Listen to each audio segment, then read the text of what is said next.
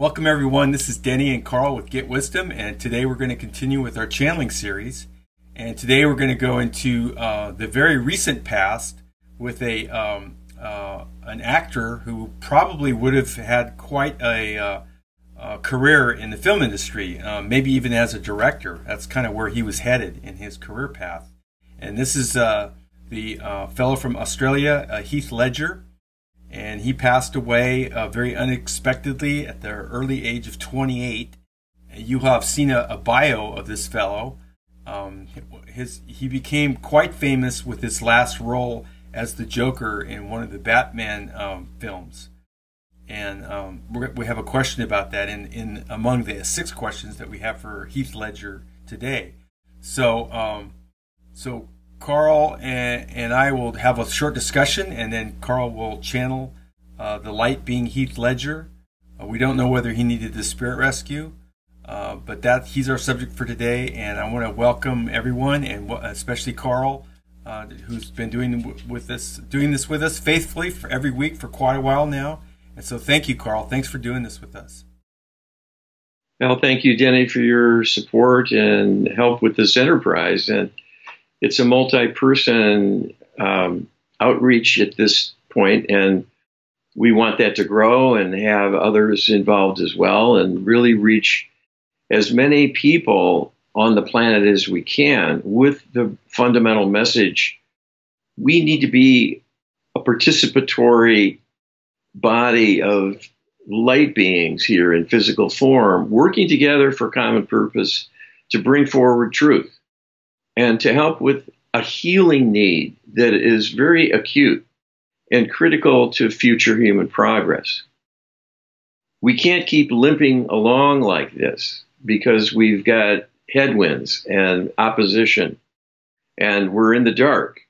Most people have no idea what's really going on, what really runs the world, and what is waiting in our future that is being planned for us and not in our best interest. So I don't want to get off on a big speech here, but there's a serious purpose behind what we're doing. That's really what I want to get across. This isn't just kind of like a tabloid Hollywood approach of going to famous people and, kind of looking at the roadkill and seeing, why they struggled and suffered and came a cropper and had some demise that was, all too unfortunate and commiserate and put it out there as a kind of spectacle for people. That's not at all what we're after.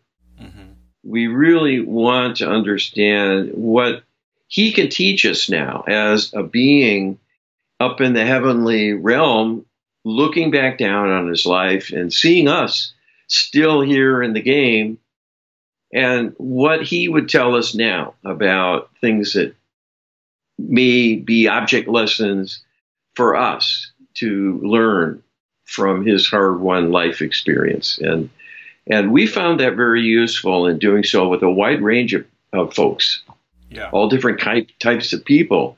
And each human being has a story. They are a living witness to the human exercise and the human enterprise, their corner of it, and have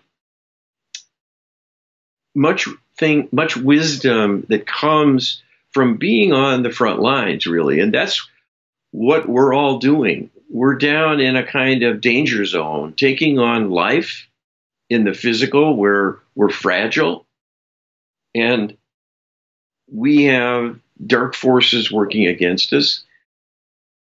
So there are many, many lessons to learn. And this is a big learning curve that we're on.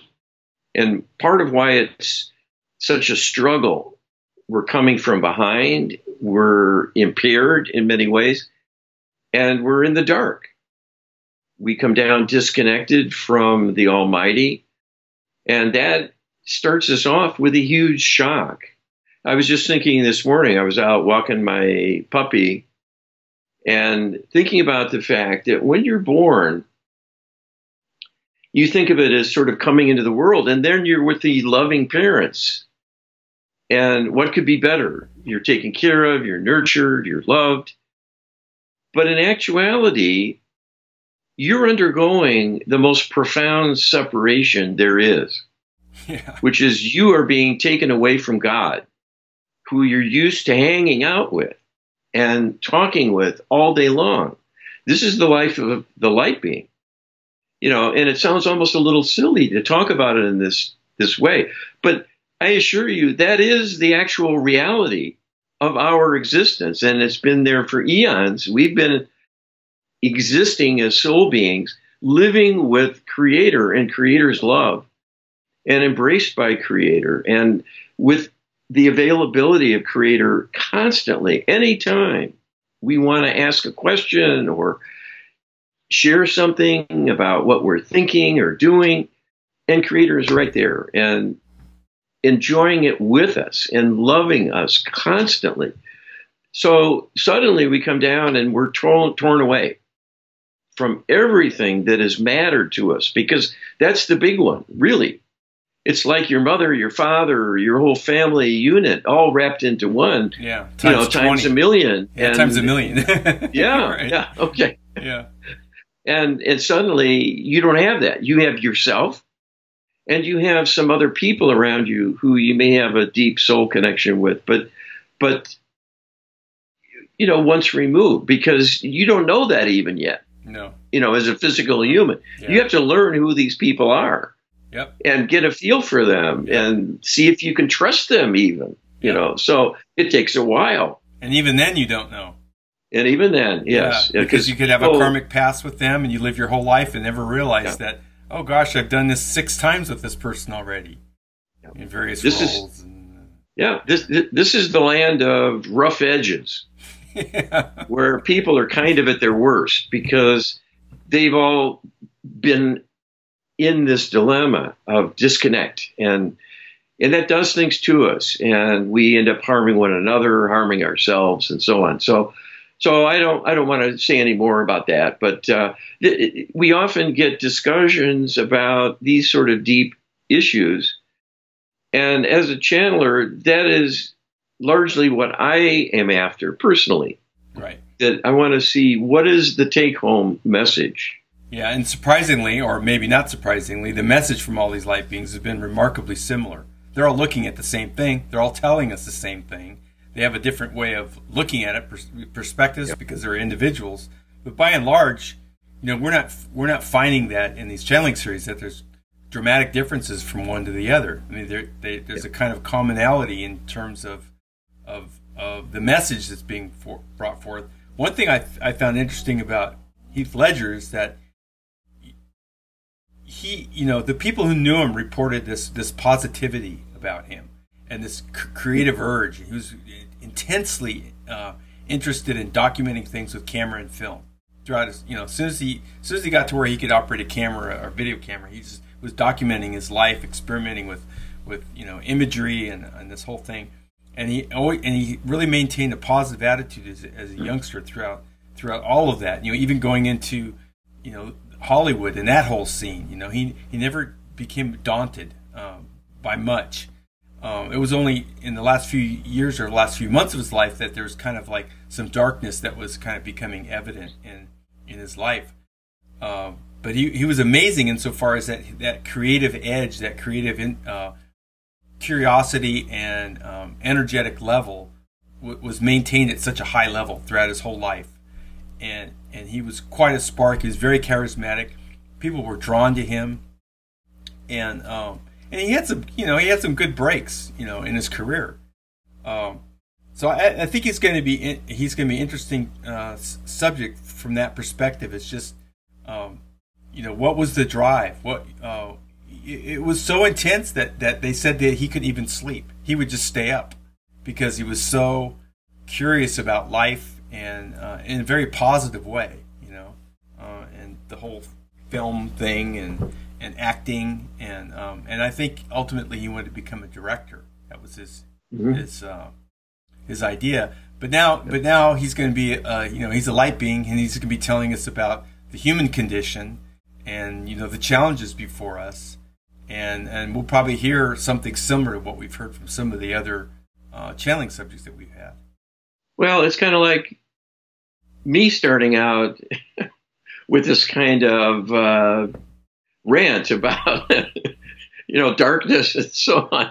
People are coming here to, see something interesting. Maybe he was an idol of theirs and so on. And here I'm starting out with this, this march to the scaffold introduction, and I'm sorry about that on one level, because it's unfortunate, and I know people don't want to hear it. I don't want to hear it. I don't want to live underneath a cloud, but this explains why we get a similar message about some of the big issues in our opposition, which is what I was alluding to.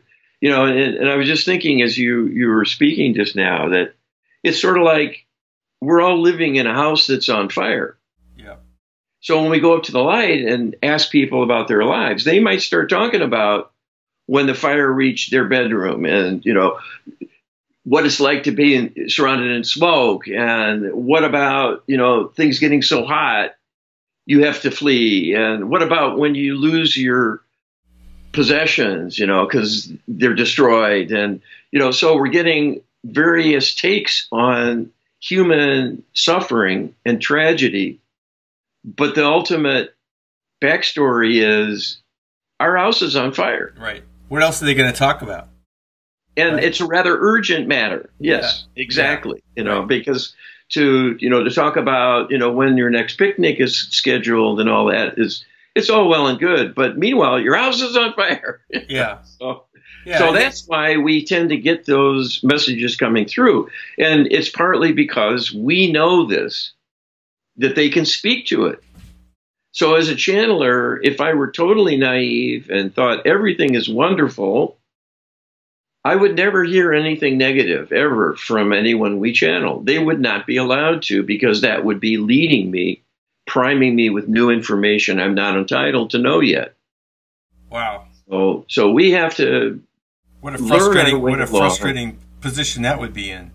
Because they come from a position of love, and can you imagine talking to someone, their house is on fire, and you can't tell them? That's right. And there's channelers out there right now talking to advanced beings who have to remain mum, because the channeler doesn't see it, doesn't believe it, and won't ask about it. And won't ask about it. And so they're not allowed to bring it up. And of course, that perpetuates the illusion the person is in. Yeah. That everything is wonderful. Yeah. But this is why the responsibility is on us. Right. So what I would say to the people struggling with, are these people really nuts, or are they just a little nutty right now, or what is it? What I'd say is, think about this very, very carefully. Yeah. Because it does really matter. And look at the evidence. Look at the facts of the world, if you will. Are things getting better?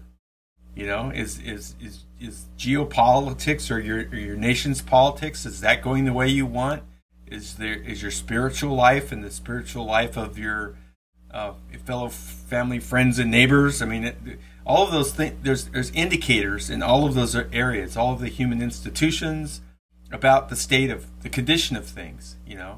And if they're getting better, if it's on a really positive trajectory, and that's your conclusion, well, then that's evidence that perhaps what we're sharing here is not on the up and up.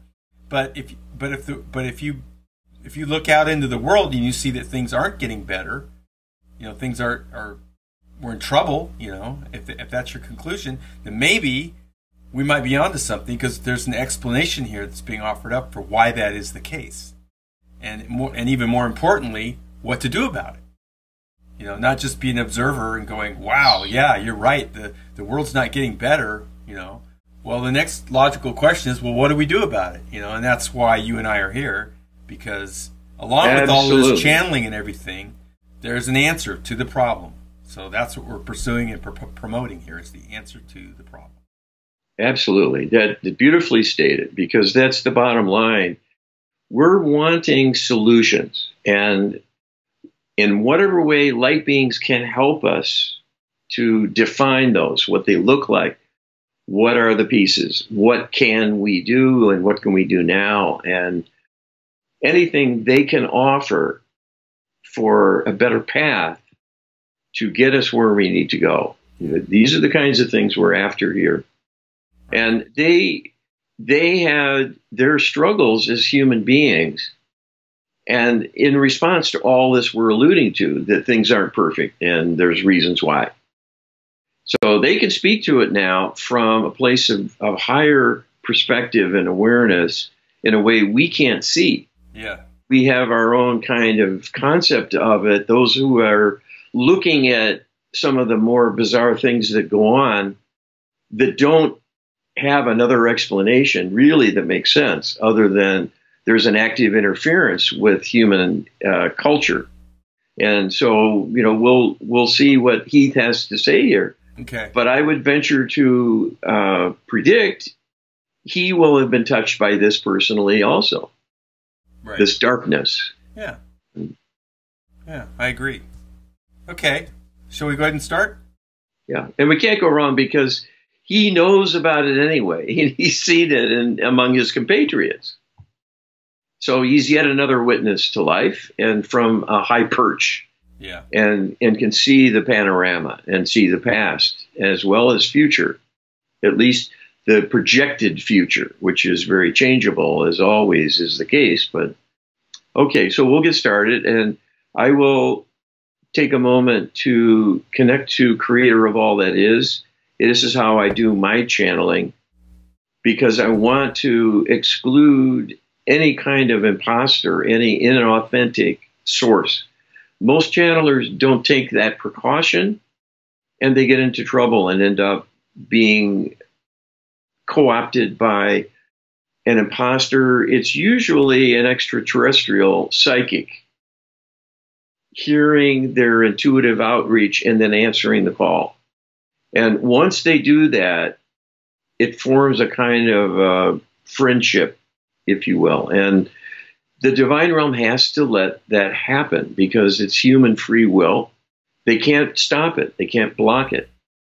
Just like in ordinary daily life, if you go into business with someone who is unsavory and has a criminal nature and so on, the light won't save you from the consequences because free will lets that person, dip his hand in the till or whatever might happen to cause trouble down the line. So one has to be vigilant and mindful of the true nature of things. And one of the facts that we have to deal with all the time is more than 90% of channelers are reaching a false source that comes through, often pretending to be a divine agent, right, by name.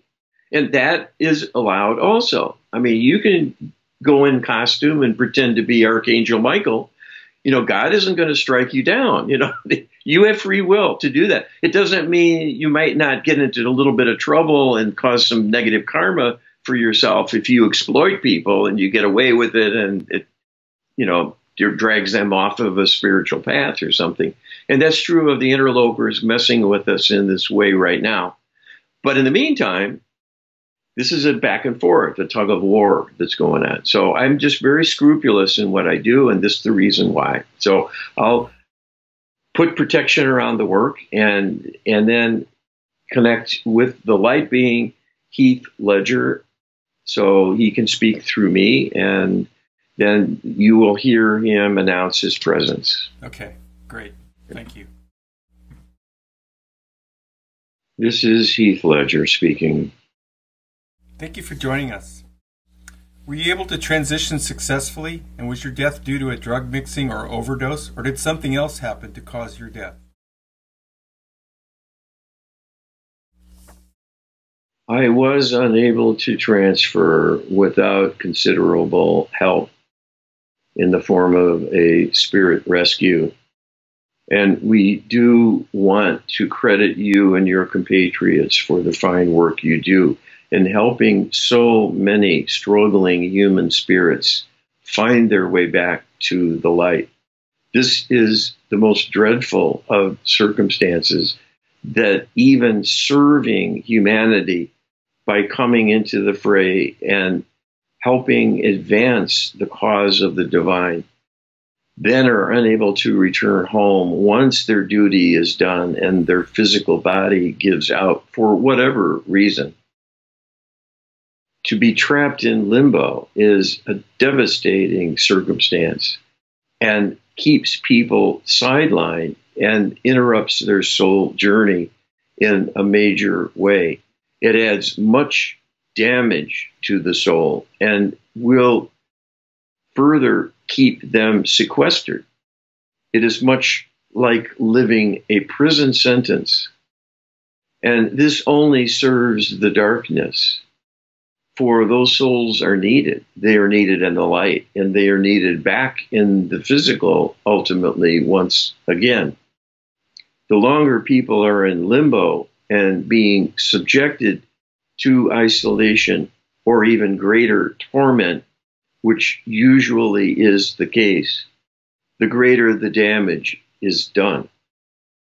Anyone who contributes to rescuing these hapless souls deserves the highest accolades and divine grace as reward for their dedication and service to the truth of the divine.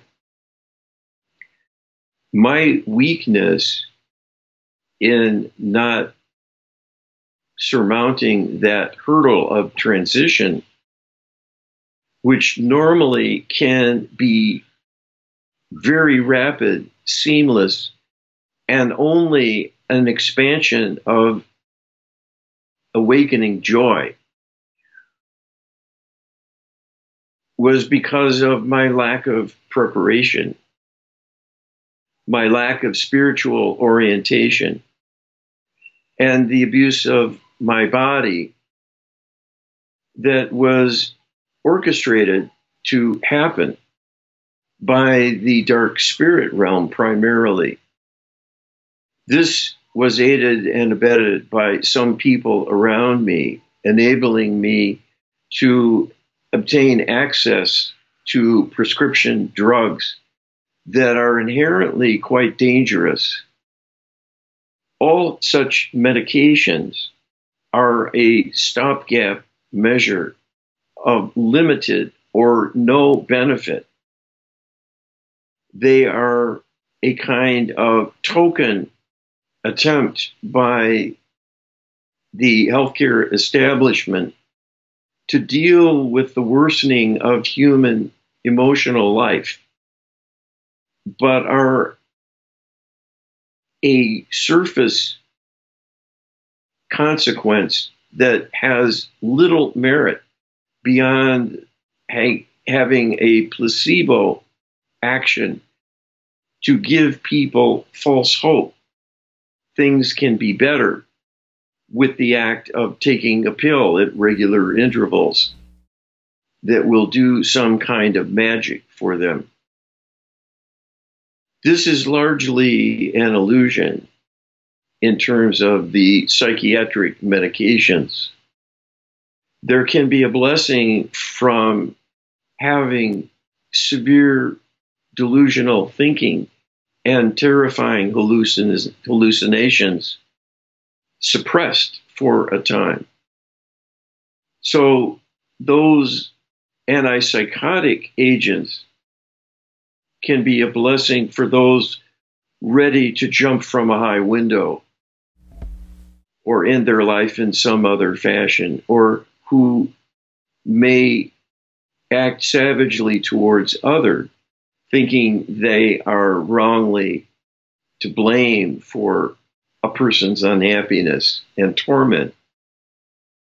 But to deal with sleep deprivation or melancholy moods by putting chemicals into your body is a kind of folly, aided and abetted by an impotent pharmaceutical industry lacking an understanding of where the problems truly come from and where true solutions need to be sought. In my case, it was my undoing because I indulged myself to excess through a kind of desperation, being unable to obtain adequate sleep while engaged in a high-powered career, demanding mental acuity, great focus and concentration to do steady learning over many, many days and hours of very complex scripts in some cases, and having to perform with all of the nuance and grace and elegance of artistry to suit a particular character in keeping with the production at hand. In situations where the character might be a polar opposite of my own makeup and inclinations. This is the great gift of the best actors and actresses, that they are able to subsume themselves in a character on the printed page and bring it to life. Understand in a very, very deep way what that individual might be feeling as well as thinking, because the emotions are the wellspring of a drama that is believed by the audience. Words are not alone. An artful recitation, even with inflection of the voice, is not enough to convey authenticity. You see this quite readily on the occasion when a high-level motion picture bring someone on board, often to pay a favor, who is not up to the challenge of living that character, bringing it to life. That is done through an emotional connection of surrendering the self for a time to what is taking place. That I was able to do and was a talent. And to do so created heavy demands. And with the strain on top of not having a normal and healthy way to rest, decompress, and rejuvenate myself energetically, it caused a further desperation within me because of the conflict it posed in not giving my best performance. And this burden grew to the point I became increasingly desperate and reckless in adopting anything that might bring relief. And this caused me to engage in the ingestion of multiple psychoactive prescription drugs, which is medically inadvisable and would not be done by a practicing physician. I happen to have the resources to obtain such things through a back door, so to speak. And this is what led to my downfall.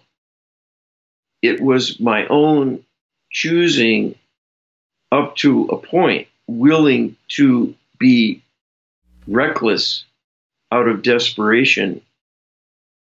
The desperation, however, was not created by me. It was created by a spirit possession and a conspiracy, in fact, instrumented by an extraterrestrial spirit working for the hidden extraterrestrial cohort, seeking control of humanity and launching project after project of catastrophe, delay, confusion, corruption, contamination, and heartbreak in as many ways as they can devise. They are clever beings. They even can manipulate things they poorly understand to work in their favor. And that is true of the dark spirits. They know this consciousness is a force. They know their own beings can become spirits and inhabit the same energetic plane of existence. And they cynically enlist them to commandeer the dark spirits and weaponize them more intensely and more deliberately to target individuals of high value to their enterprise,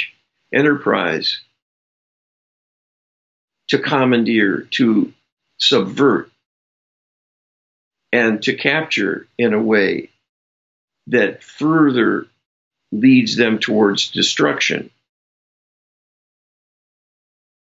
This is the height of cynicism, that they are impervious to any love feelings or concern whatsoever about the plight of their compatriots lost in limbo themselves, but only wish to order them about. and cause this dilemma for other beings. They have no positive regard for humanity or individual humans, and are quite willing to do anything to make them fail. They delight in human suffering and take great pleasure and pride as an architect of human suffering and catastrophe.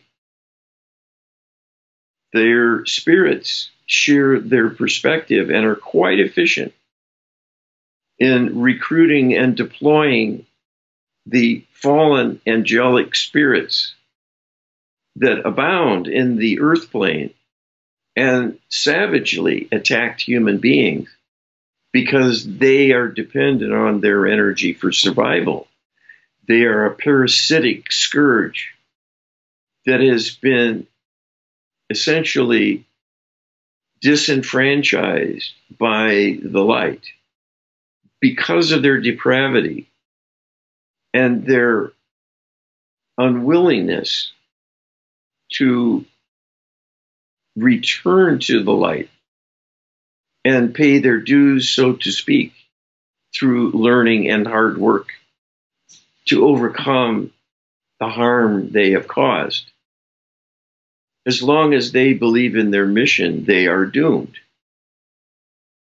This is the path the dark extraterrestrials are on. This is the path they are creating for you as human beings by separating you from your heritage as originating from Creator directly.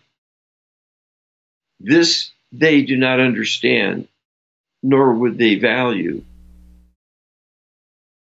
You are losing your link, your spiritual awareness, if you let them snuff it out. Your fate will be like mine or worse.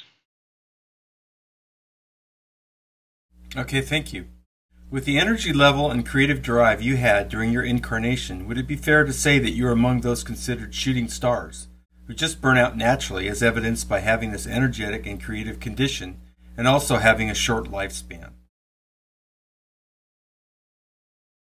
Yours is a nice hypothesis that is espoused by many, seeing this phenomenon over and over and over again, as though one can have too much talent, too much success, and in effect burn out like a shooting star.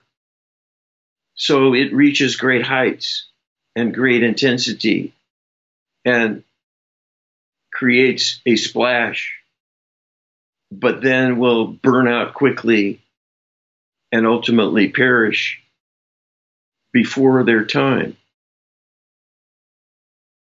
This is not the ordinary trajectory of greatness. The trajectory normally for greatness, in whatever measurement you might be using, that of talent, that of great intellect, will only lead to more greatness if it is following a divine path. That is the trajectory of the light beings. It is the trajectory of Creator itself to only get better, to grow in capability and in the expression of power in novel ways that only enhance and do not undermine. So to see a shining star that burns out only to die young and in some tragic way gives rise to the wrong interpretations. The take-home message is to not turn away from talent and making a contribution, even on the world stage, if that is within your reach. It is not being a moth to a flame that could be fatal. If done with a spiritual focus and alignment, to be on a spiritual path means to be in balance, to not surrender to the appeal to ego, to take over seriously the adulation of the celebrity, to begin to feel you are larger than life and somehow deserving of special treatment simply because you own a certain name and have achieved a certain recognition through your efforts. Celebrity, on one hand, is deserved, and rightly so, for one's contributions. Most talented people work quite hard to cultivate their image, to hone their skills, to practice and practice and practice yet again their craft, whatever it might be, and only then venture forth in public view and appear as a largely finished product, almost magical, stepping out into the limelight and giving a world-class performance. But you can be sure they did not do this at the outset. There were many long hours in development behind the world-class display of ability. To keep one's balance and objectivity is key.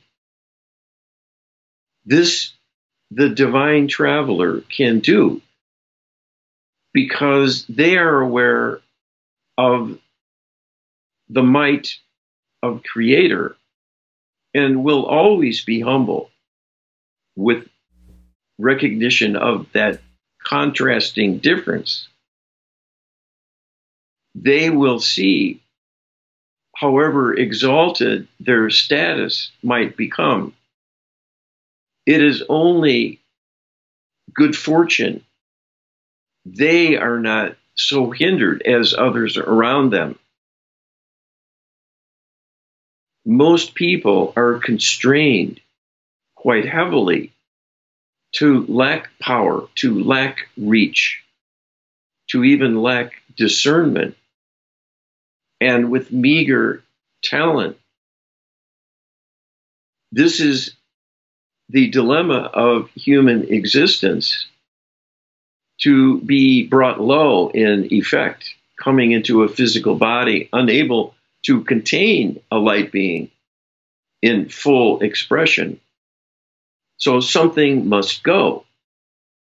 There is no room for much of the soul to be expressing itself. And in a faulty container with faulty sensing, faulty physical manipulation capabilities, the range of accomplishments will be quite constrained. It is only in contrast to those worse off that you will shine.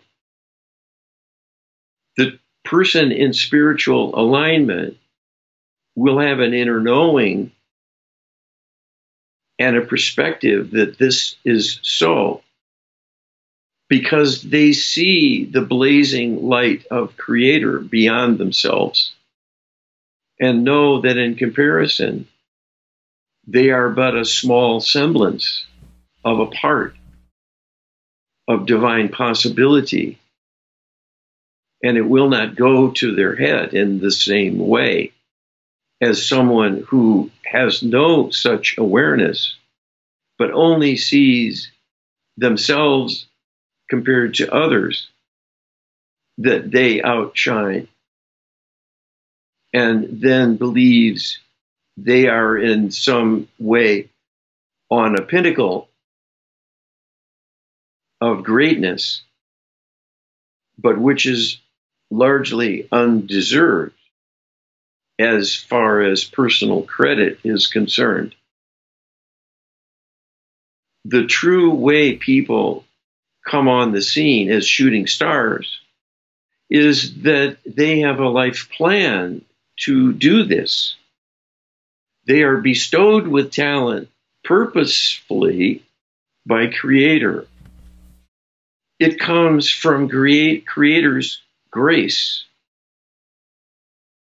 and also to some extent owing to the individual's prior achievements and capabilities to make them a suitable candidate for the role. But the greatness on display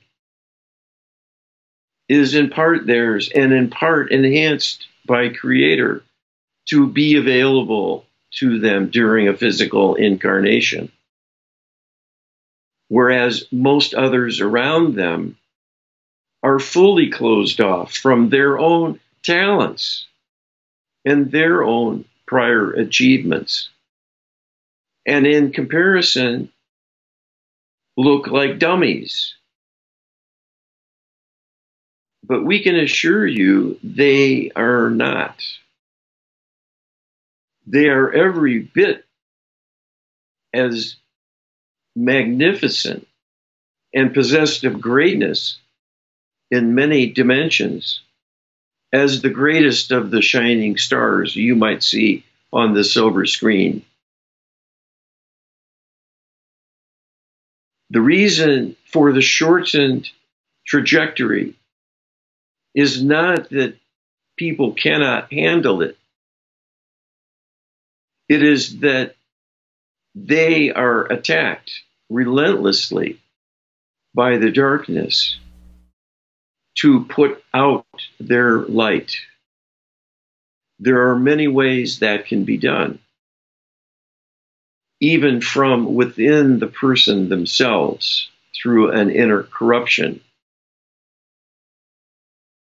There is direct and indirect manipulation, always ongoing, with any person of talent that comes on the scene. Those who are spiritually quite strong will fare better, last longer, and may be more successful because their light goes undimmed and they have the luxury of lengthy experience to cultivate their image and develop their message and choose their projects in a way that leads to further enhancement and growth. When people fizzle, in a sense, and appear to lose their edge, become involved in worse and worse projects that are a poor showcase to begin with for their greatest strengths.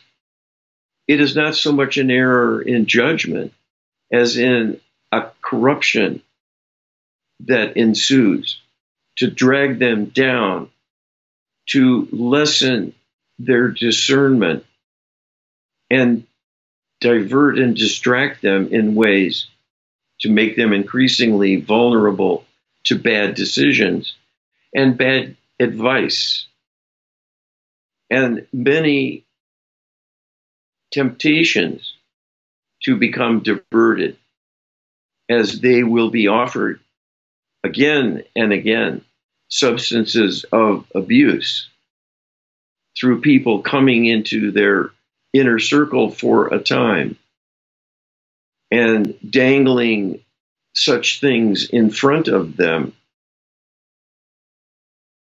with encouragement to indulge themselves, to take a rest, to have a better way to relax, that they are entitled to have a time out, a time of recreation and fun and so forth.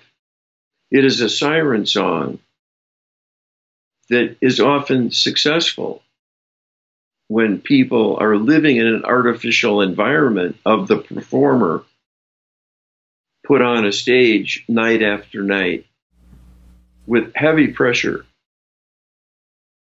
to excel on a constant basis, and having many unhealed issues rumbling, as is true for all human beings, with no feasible way to obtain assistance, which is also true of all human beings, because the existing institutions are limited in their benefit. So the shooting star is a tragic figure, not because of their own shortcomings, their limited reach and viability, but through meeting opposition to drag them down and extinguish the flame. Okay, thank you. Do you have any kind of non-human legacy that influenced the way you conducted yourself while incarnated here as Heath Ledger?